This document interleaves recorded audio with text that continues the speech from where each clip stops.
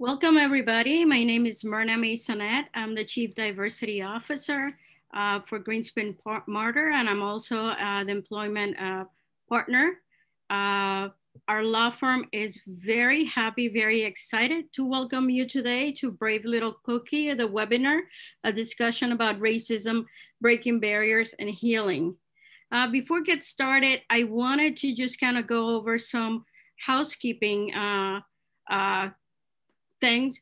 And first, we're gonna have a discussion with Dr. Bracy. We wanna make this organic. So at the beginning, we're gonna be having her talk to us. And then if you have any questions, go to your lower, the bottom of the screen. It has a chat, a Q&A section. If you have the questions there, please go to the Q&A section.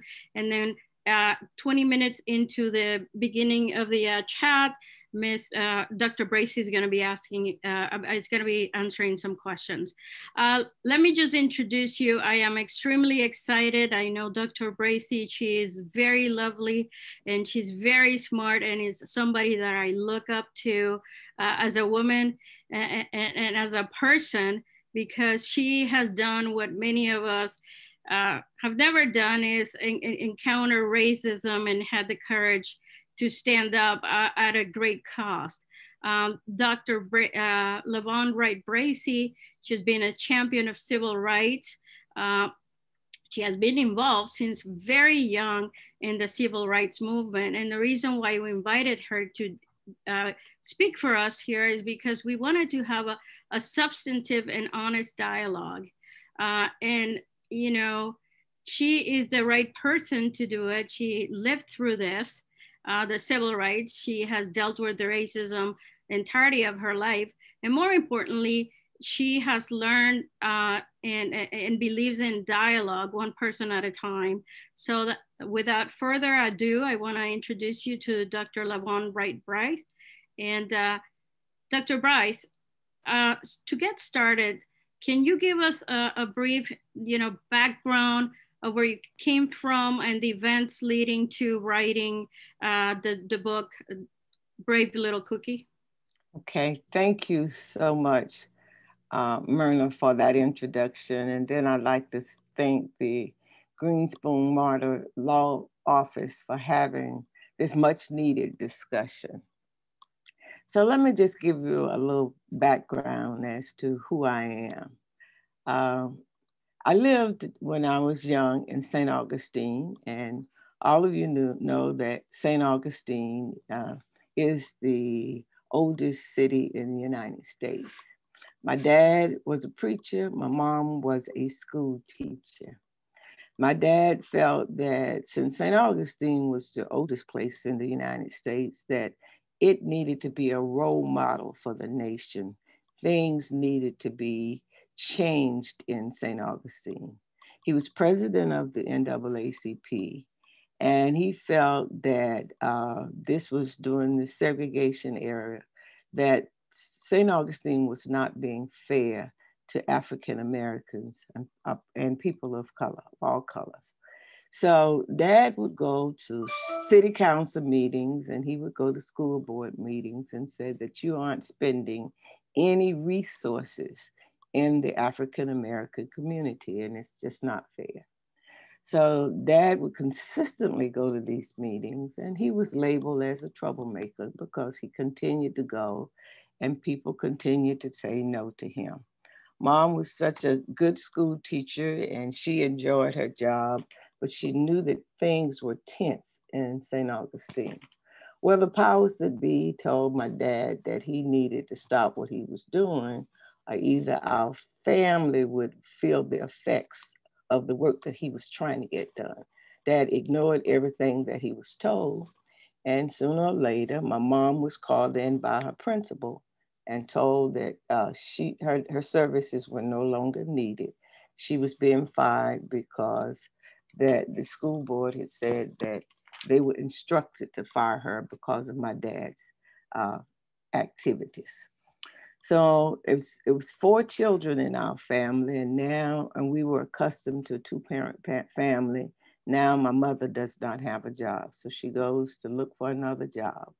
She finds a job in the city called Bunnell, which is about 35 miles from St. Augustine. It really kind of disrupted the flow of the family because mom had to get up very early to be in Bunnell by 8 o'clock in the morning. She has now another teaching job. My dad continues his work, trying to get things changed and speaking truth to power. So mom stays at Bunnell for about a year, and the principal calls her in again and says, Miss Wright, you are an excellent reading teacher, but I have been instructed that I have to fire you because of your husband's activity. So mom loses her second job.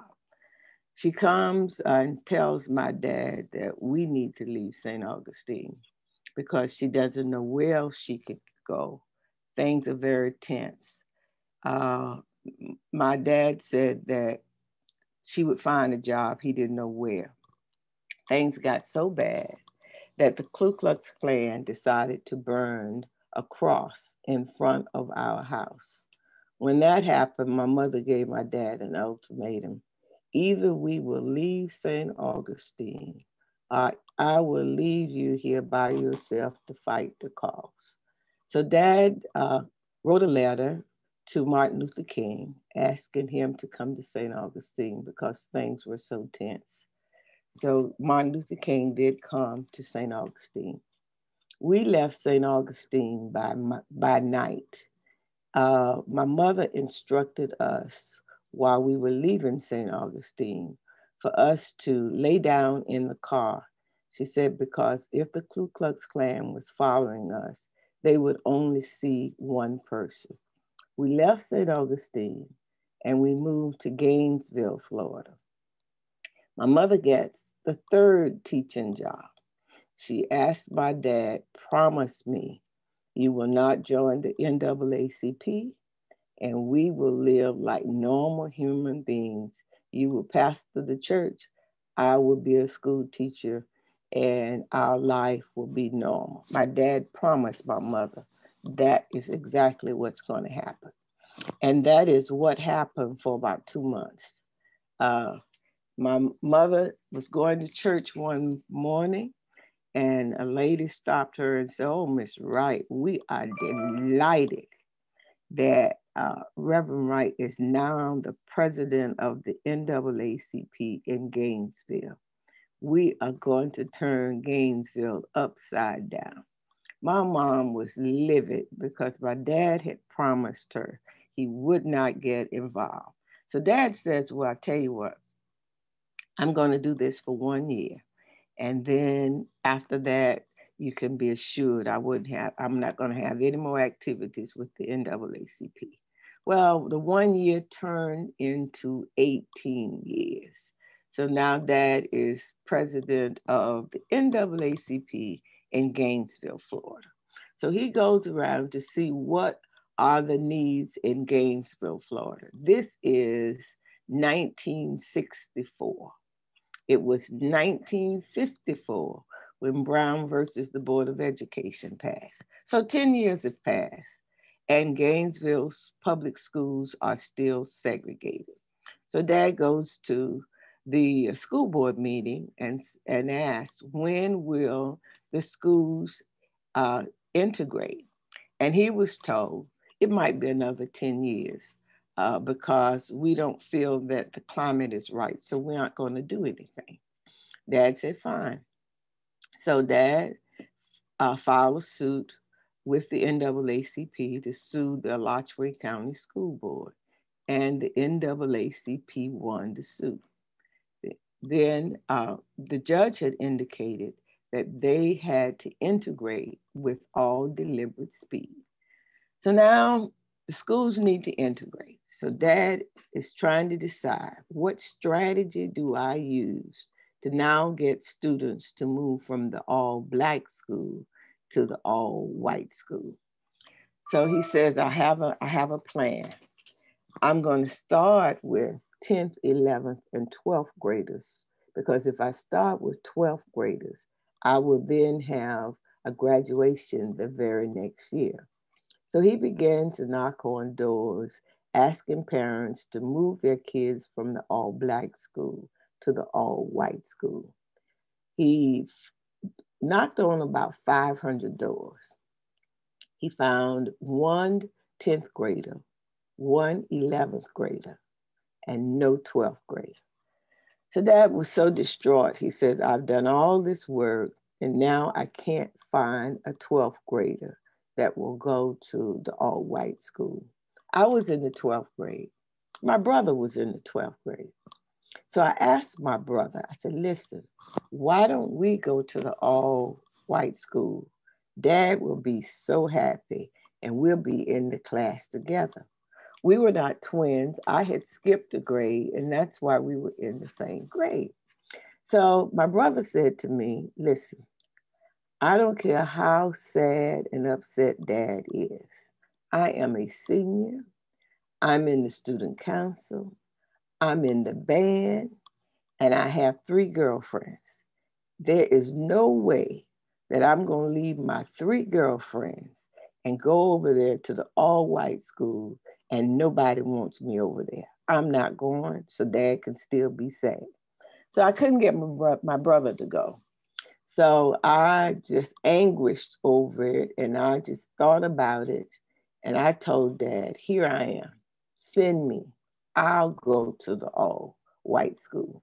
He said, well, fine. He said, we can't tell your mom this just yet because she won't be very happy. So when Mom would see Dad and I talking, she knew something was up. And she told my dad, if you think LaVon is going over there to the all-white school, she is not. So it took him all of the summer to convince her that I needed to go to the all-white school. Dad said that he could not ask other parents to do what he was not willing to do himself.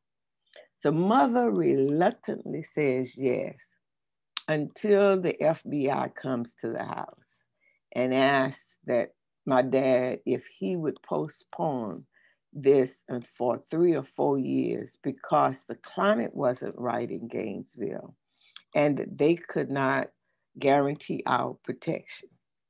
Dad said you had 10 years to do this and you didn't do anything. Absolutely not. So the FBI says, well, several things have to be done. Number one, can you take the 3 students to school every day? Dad said yes. And he told us as students that we could not gather in any kind of way where there would be a crowd. Said we couldn't go to any basketball games, any football games, could not go to the prom, anything where the people would congregate. We could not go because they could not guarantee our safety. I said, we understood that. So here we are. Mother has said no all over again. So Dad has to start to convince her all over again after the FBI leaves. Now she says finally yes. So it's time for school to start. The night before school, I did not sleep. I did not sleep because I didn't know what the next day would look like. I anguished in bed. I tossed, I turned, and I got up and I was ready 3 hours before school was to start. Mom got up early, fixed me a big breakfast, but I couldn't eat. I was so nervous. I just had some juice. And she said, listen, LaVon, if they aren't nice to you, just kill them with kindness. And my dad took the 3 of us to school. We were escorted by the Gainesville police, one in front and one in back. We got to the school. Dad had prayer with us and told us to have a good day. The 10th grader went to class. The 11th grader went to class. And as I was going to my class, I was stopped by 6 white students saying to me, we don't want you here, that you are going to ruin our class if you stay here. And if you decide to stay, it's going to be hell on earth because we're going to show you that we don't want you. They spit on me. They called me the N-word. I kept walking and I went to my class. I sat in the first row on the first seat. And as I sat down, the entire class got up, went to the other side. The teacher says, "Why are you standing?" And they said, "We would rather stand than to sit by the N-word." So they stood. Every day that I would go to class, I would get to my seat. There would be tacks in my seat. Under my seat would be dead roaches, dead rats, dead snakes, and would be a nasty, horrible letter saying that they don't want me there, and if I continued to stay, they would kill me. There were 550 people in my class. I know no one because no one befriended me while I was there. The hardest part of the day was trying to navigate how I would go to the restroom. I knew that when classes were exchanging, I could not go in the bathroom because I would be attacked. So I'd have to go to the class, wait for about 10 minutes, ask for a pass, run to the bathroom, and run back before the students knew that I had gone. I did this, and so I then decided I needed to watch my liquid intake. So I tried to, during the day, watch my liquid intake so that I wouldn't have to go to the restroom more than once a day. So that happened to me every day. A day of silence, a day no one speaking to me unless they're spitting in my face and calling me the N-word. So I kind of got used to the silent treatment until one day I get to school. 6 boys decided to jump me. They beat me unmercifully. Um, I have stitches from the front of my head to the back of my head today from the beating that I took from those guys. Uh, I was on the ground. The bell had not rung. When the bell rang, all of the students passed by. Not one student stopped. They saw me bleeding. And I thought that was, in fact, going to be the last day on earth for me. I waited until all the students were in their classes. I stumbled to the principal's office. I was bleeding profusely, told the principal that I had been attacked. The principal said, "How do I know you didn't leave home like that? I didn't see anybody attack you. And if by chance they did, then you ought to know that you're unwelcome and you need to go back to where you belong." So I asked the principal, "May I use the telephone?" He says, "Absolutely not." This is long before cell phones. So I stumbled across the street to a payphone. It's a red booth, and you go in there and you put 10 cents and you make a phone call. I did that, called my dad, told him I had been attacked. Dad took me to the only Black doctor in Gainesville at the time. The doctor stitched me up and said, "You've been beaten pretty badly. You need to go home and mend." So as we were going home, I said, "Dad, I don't think I'm going back to school." He says, "You don't have to go back." He says, "If you don't want to go back, you can go back to the all Black school." So I stayed home about 4 or 5 days. Then I said, "Dad, take me back to school." He said, "I thought you weren't going back to school." I said, "You know what? If I don't go back to school, they win. I can't afford to let them win. I'm going back to school, and if they kill me, they just kill me. I'm going back to school." I went back to school, and they redoubled their efforts. They gave more tax, and instead of having 1 or 2 snakes, they had 3 or 4 snakes, and they just got horrible because graduation was nearing, and I was still in school. During all of this, my teachers tried their best to flunk me as well because they didn't want me there. And so they did all they could so that they was trying to stop me from graduating. But since I transferred with about a 3.8, 3.9 average, it was almost impossible for them to actually flunk me and not me being able to graduate. So here it is now. It's time for graduation. They have put these threats out everywhere. Since we didn't kill her during the year, we're going to kill her at graduation. So graduation time, my brother and my graduation is on the same day. So I tell my parents, listen, I don't have to march. Let us go to Phil's graduation and we just forget about mine. And my mother said, all the hell you've been through, you're going to graduate, you're going to march. So I could not tell them why I didn't want to go to graduation, but my mother insisted that I graduate. So my mother went to my brother's, and my graduation was at the University of Florida in the McConnell Center. So my dad takes me to the McConnell Center. When I get there are police everywhere.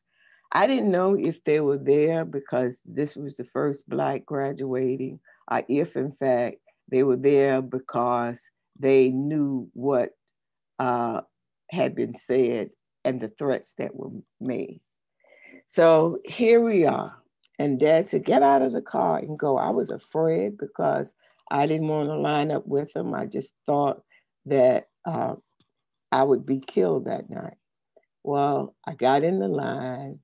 I graduated, went across the stage without incident. So after graduation, Dad says, now that we've done that, let's go to the University of Florida. And I said to Dad, Dad, I need to go somewhere where I am in the majority and not in the minority. I need to go somewhere where I can heal and that people really love me and they will understand who I am. So I left high school and I went to a historically Black institution, Fisk University in Nashville, Tennessee. I went there so that I could heal from the traumatic experience of my high school days. I'll stop right there. Dr. Bracy, you made me cry. I'm sure you made everybody else cry. These are the moments that I hate that we're doing Zoom, because I would love to give you a hug and get a hug from you, because boy, don't mess with Dr. Bracy. Now, how old were you when that happened? When I finished high school, I was 16 years old. This happened 56 years ago. And some of the same problems that I was dealing with 56 years ago, we are currently dealing with them in 2021. And I wanted to get to that because it seems with issues of race, they're legal wins, but the actual substantive work is lagging behind. For you mentioned Brown versus Board Education was in 1954. It wasn't magically, racism didn't magically appear and segregation didn't magically disappear. There were still pockets and there were still a lot of places where, this then continue. So let me ask you a question. Before we get into the future, how do you overcome that kind of hatred? Because I don't really think anybody, certainly that we know, have gone through that without being scarred. And how do you not go from the dark side that says, no, I'm just gonna hate these people and what they represent and everybody that is like them, what make you, because I know that you said you went through a transition. How did you engage in the healing, and how did the healing come about, and how was that journey where you are able now to talk about that experience and share it, and start a dialogue when something as tragic as that was bad? Since this is an open and honest conversation, I must admit I left high school very angry and hostile toward white people, because I said that they have no legitimate reason to hate me. I have a legitimate reason to hate them after the abuse that I have been through. However, I am convinced that racism is an adult problem, and we must need to stop infecting children. And I say that because I just believe that parents sat at their table at dinner time with no basis whatsoever, instilling into their children, there's a Black girl at that school, you need not befriend her, you need to dislike her, and gave them reasons to dislike me.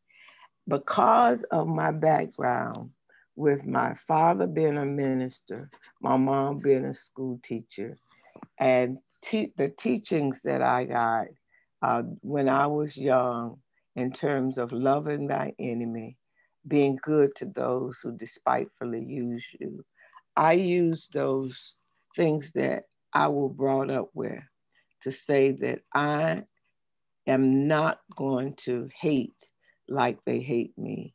I'm going to demonstrate a love and a care for people, all people. And what I really learned out of that experience is being silent for an entire year. I left there promising that I'd never be silent again, and I would always speak truth to power.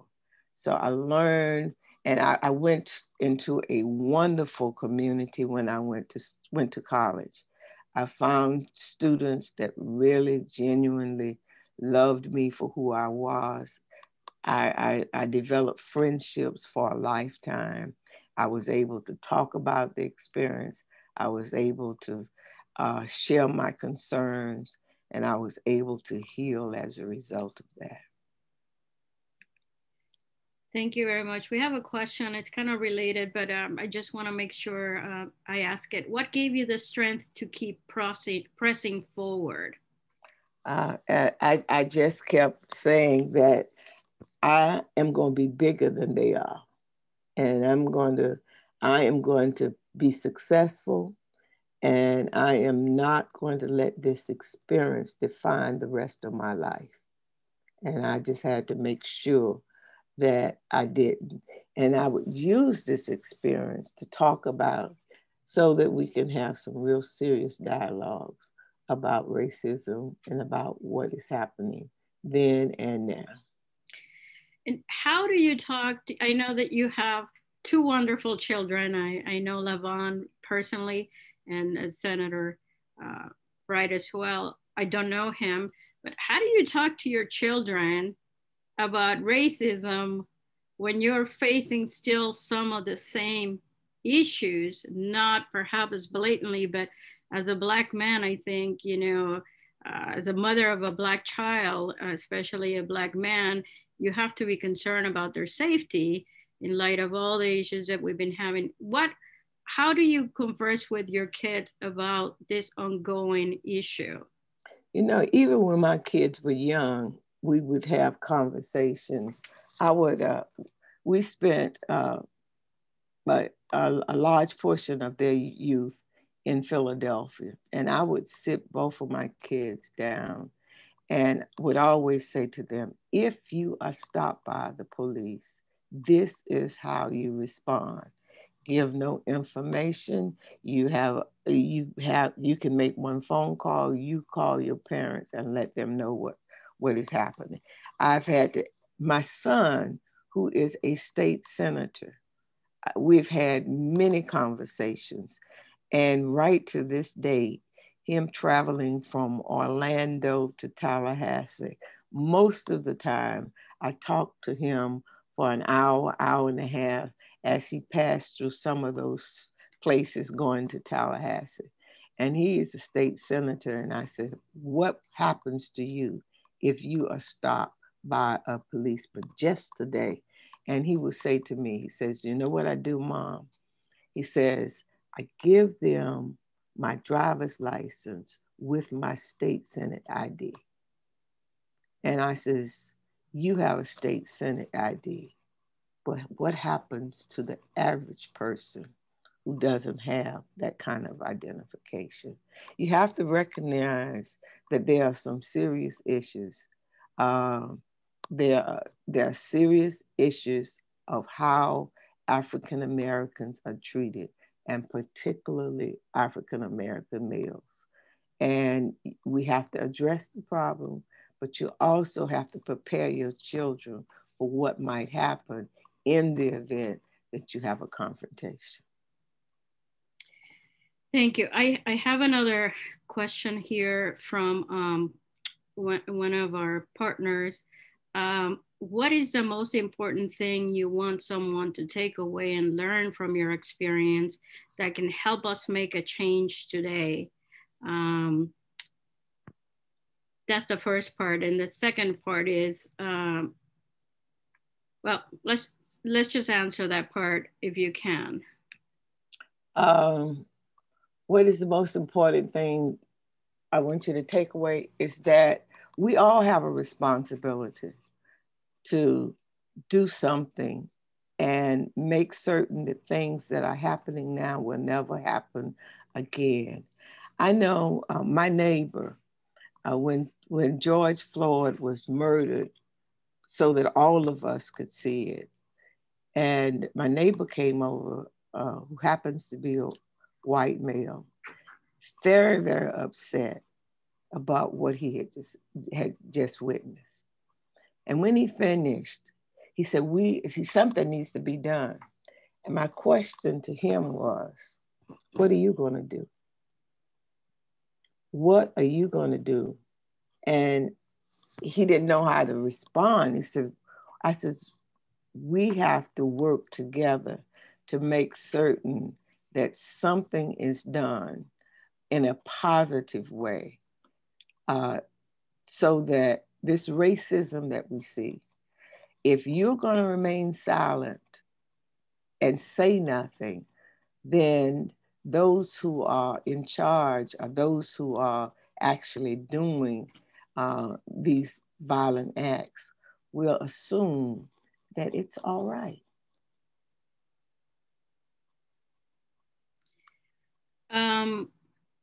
Thanks so much for that. I have a bunch of questions here. I want to try to get at many of them. You touch on the point of what can we do? And one of the reasons why we're here is because we have gotten that question. As people of color, people are not of color, how do I talk to my children? Because you are right, the children, we have to teach our children so they can grow up and stand up and see that. But how do we go about doing that in a productive way? I know for everybody that is asking questions, Dr. LaVon Bracy has kindly offered her email, and we're gonna show her at the end of the presentation. So you can ask her some questions if we don't get to that. But if you can answer that, if you can tell us, how do we start that dialogue with people from different races that haven't shared an experience, but it's a dialogue that is needed more now than ever? Well, I mean, we need a call to action. We need to make certain that when we begin to have a dialogue, we need to expose the persons to what it is like. And many Europeans have no clue what it is like when you live in an America that you aren't treated fairly. So I think we have to have a call to action saying that let's all get involved. Let's do some mentoring of kids that perhaps don't look like the kids that you have in your house. Let's talk to them. Let's discuss some of the real issues as to why this problem still persists as it does today. And I think if we can have some serious dialogues about that, we'll begin to see some progress that's been made. Now, do you, if you can, not for now, but if you have any resources where we can go in the form, I know that you have the book, Brave Little Cookie, which you didn't mention, but your daddy, they used to call you Cookie. Yes, and that's my nickname. And that's what the title. Yes. If you can give us some of those resources and we will put them out. What can company leaders do to ensure diverse employees feel safe, comfortable, and appreciated in in corporations? The first thing is they need to be hired. And companies need not to make excuses why they can't find someone qualified and they don't have they've looked. First of all, we need to make certain that we hire them. And secondly, we need to make sure that we take the time to train them properly like we do everybody else, and let them know that we want them to win. We want them to be successful. And I think that if these large companies can have settings where they talk about diversity and where they talk about some of the real issues that some of their employees may have in a candid situation, and as to how to solve those problems, you can go a long way. Now, I don't know, because I know this is a law firm, and I know that even just in Orlando, you have the FAMU Law School. A number of lawyers, I don't know if there are any lawyers from FAMU Law School part of your law firm, but I know that I think that the large firms need to invest in diversity and make it of such that they just don't have a sprinkling, but their agencies look like America.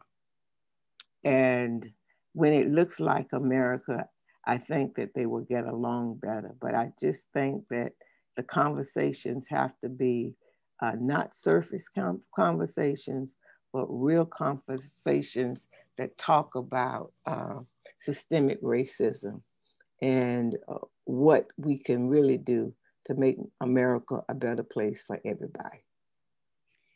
We have somebody from, I guess, Nashville that says, I live in Nashville. I believe you have attended Fisk about 5 years after the famous Nashville sit-ins. How was the atmosphere in Nashville at the time compared to Gainesville at the time you were here? And how were you treated by the community outside of Fisk? Okay, when I was in Nashville, I had left, when I had left high school, when I got to Fisk, and I decided that I was going to speak truth to power. And I had a group of persons who we were considered that we were going to change Nashville for the better. So we were very aggressive in terms of what we thought needed to be done in the city of Nashville. However, the president and others at the school wanted to make sure that we didn't get into a lot of trouble, because the sit-ins happened 5 years before I got there. That's amazing. Yes. Go ahead. No, it happened before I was there. I have the 3 versions of this question, and I think it's important. So I'm kind of gonna try to combine them. As a white parent, how do I go about teaching my white kids about racism? You know, I know that you touched on it some, but that is something, obviously, you know, one of the reasons why we're having this dialogue is because we want to have an honest dialogue. We don't believe diversity is, you know, check my numbers. You know, that's not what diversity inclusion means. You want to have people from diverse backgrounds. You want to see more faces like America, but you also want to talk about the hard subjects like this, because if we don't talk to each other, how are we going to resolve this? So one of the things that we wanted is, how do I go about talking to my child who is not Black, who's not a person of color, about racism? And where do I go for resources if I need to talk, to do it in a way that is productive? Well, if they're small children, uh, uh, get my book, Brave Little Cookie, and it will give you an opening to talk about talk about racism. If they're older kids, we have to be honest with history. You know, no one wants to talk about slavery. No one wants to talk about how African Americans got to this country. No one wants to talk about how we were separated from our parents and what happened as a result of it, how we were beaten. But if you really want to have an honest dialogue, I think you have to look at 400 years ago as to what really happened, and tell our children that America made a huge mistake and still needs to apologize for what happened during slavery. And as a result of what has happened there, we have had some institutional problems that we have not addressed. Well, I'm glad that you brought that up, because that's the one of the questions that I've been asked. You said, we need a call of action. Is this call of action being taken to school and made a part of the curriculum so that this education encompasses all children of all ages? Obviously, as you know, the state of Texas controls most of the textbooks because of the size. So the history sometimes of racism is sanitized. You obviously, as an educator, where do you see that needing to change and going to change? Well, number one, we first have to recognize that Black history is American history, and that it needs to be incorporated in the curriculums of all of the schools.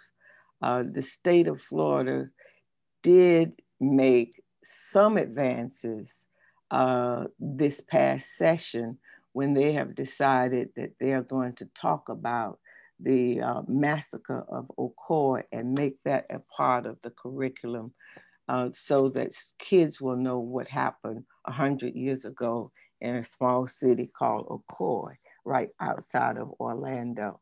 That's just one example, but we need to make certain that in all of our curricula that we include Black history as part of the curriculum, so that students, when they learn, they will learn not only just that Columbus supposedly discovered America, but they will learn about what happened 400 years ago. I have a question. How would you, it's kind of a fill in the blank, how would you fill in the blank of, if only he or she said or did, it would be a better world today? If only he or she said. Well, if only he or she said what, positive? Or did.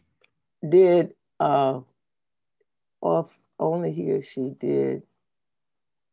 Well, if only he or she did the right things toward all people, it would be a better world today.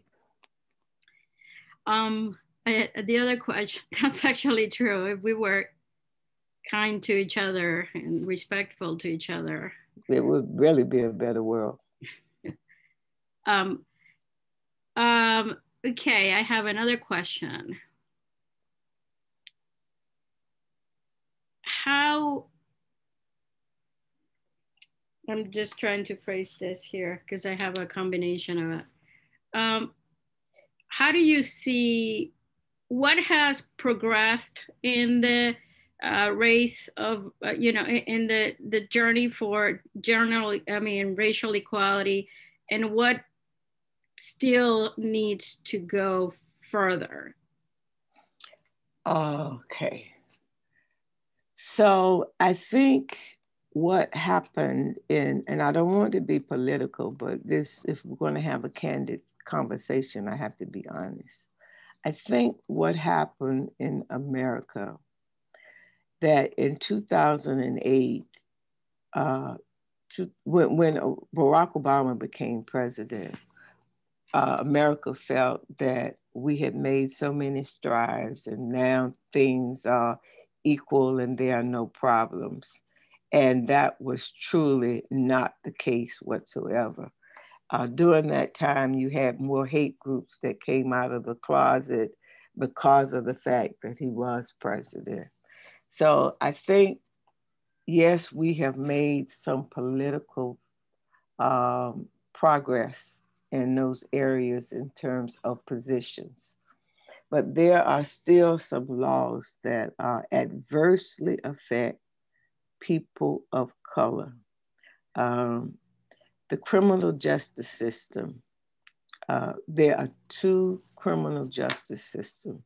There's one that deals with the poor, and there's one that deals with the wealthy. And that system needs to be revised so that all people, regardless to what might happen, what you have done in a crime, should be treated the same. And it just does not happen in America. And we know that.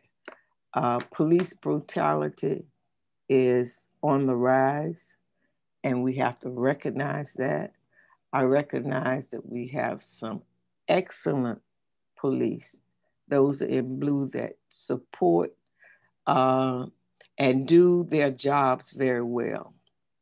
But we have some in those positions who have not been trained properly, and we need to get rid of them.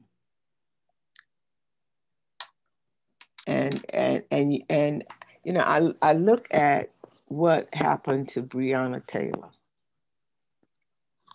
And what happened to Breonna Taylor? They went to her house unannounced, and she got killed. I just know that had she been white, that would not have happened.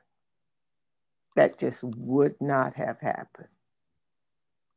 They would not have had a search warrant, that they did not have to advertise or introduce who they were, and that would not have happened if they were going into the white community. It just would not have happened. And for those who just see that incident as a terrible accident, it's more than just a terrible accident. It would not have happened had it been on the other side of town, and we know that. I have several more questions, so I'm trying to get as many as we can before we hit our time. Have you written any other books? I was a member of the congregation in Philadelphia, and I think so. That's a question. Yeah, okay, yes. I wrote a book in Philadelphia when I was in Philadelphia, Making Them Whole. And I was working in Mayor Good's cabinet at the time. And it was during the time that they had the fire on Osage, where 13 people were killed. And I wrote this book because after the fire and 335 people were displaced, the mayor sent me to talk to 335 residents who had lost everything because of this massive fire. And I decided just to write down and keep a record of everything that was going on at that time. And once we rebuilt their houses and got them into another area, I wrote the book called Making Them Whole. And I took the proceeds that I made in that book and I gave scholarships to all of those kids who were in the area that had lost their homes. That was in 1985. Thank you so much. I do have a question here. You mentioned that there needs to be an apology about obviously the long history of racism starting, from the time that, well, the treatment of Native Americans and then obviously the slavery and issues like that. Should that apology be just a verbal dissertation or economic reparations?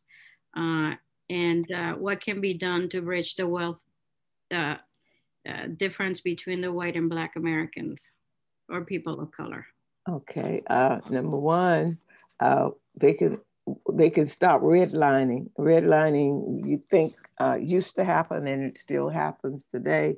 That more African Americans and people of color can become homeowners because that is the way that you accrue wealth. We can really promote increasing the minimum wage so that people can have a decent life. And do I think that it only has to be verbal? No, I believe that some reparations are due. And all these are fascinating topics, and that topic itself can be 3 days. Yes, yes. And I think when we talk about reparations, I think that one way that reparations can be repaid is that if we looked at the historically Black colleges and presented them with some kind of incentives that we can make it available and educate other kids. There are many kids who would like the desire of going to college and cannot afford it. And so I don't believe that we should take reparations and try to divide that we have 40 million African Americans and let's give all of them $1,000. No, I don't think that way. But I do think that if we utilize the historically Black institutions and presented them with some decent funding so that they will be in a position to educate the many students who would love the opportunity to go to school. Thanks. And we're getting close to the end. I'm going to combine a couple of these questions together, so bear with me. Okay. How do you address people who want to or wish to minimize racism by comparing their own life experiences when talking about racism? Well, and I have met many of them that do that, and they, because they don't want to deal with the reality of what has happened. And I just think that you have to remind them that regardless of what has happened in their situation, is nothing like what has happened to African Americans. And I think you have to keep that on the forefront and don't let them minimize it, and don't let them tell you that things are so much better now and it couldn't have been all that, but it was all of that. We discussed that you with respect to your education, you went ahead and got your doctorate degree, right, in education? Yeah, I went to the University of Florida, and I didn't go when I went to college, and then I went to University of Miami, got a master's, waited a few years, and then I went to University of Florida when it was a little bit more palatable for African Americans to be there in 1970.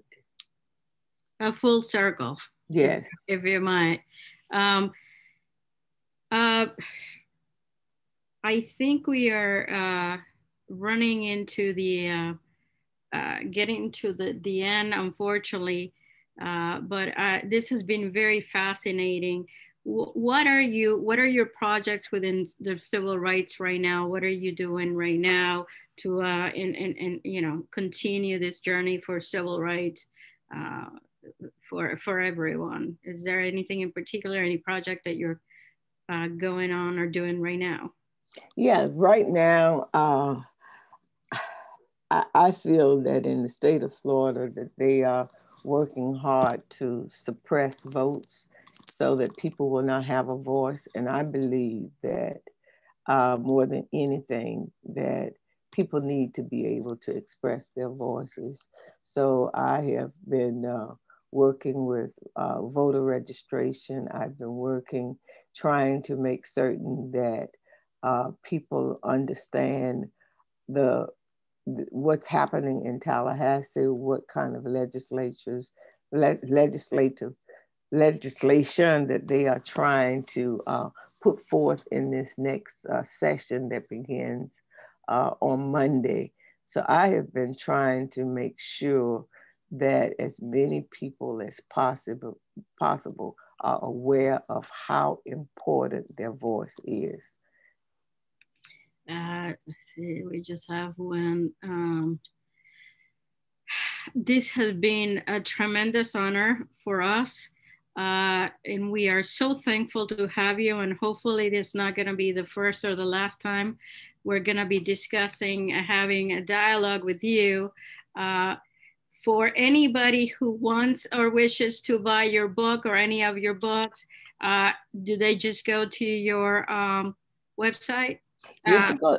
The only one that's on my website now is Brave Little Cookie. The others are being updated, but the book for children that talks about my experience is the one that I have on my website, bravelittlecookie.com.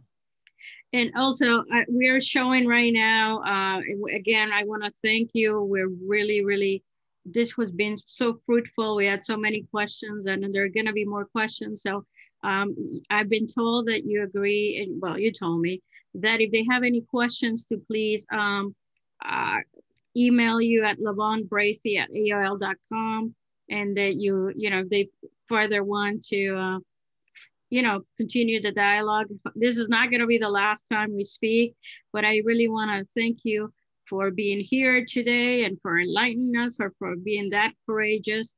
You're a role model to all. And for everybody that came in and attended, thank you for your participation. These are the things that we love, and we want to do some more. So thank you so much for the opportunity. Well, and I think this concludes this webinar. Thank you so much, everybody. Thank you. Bye.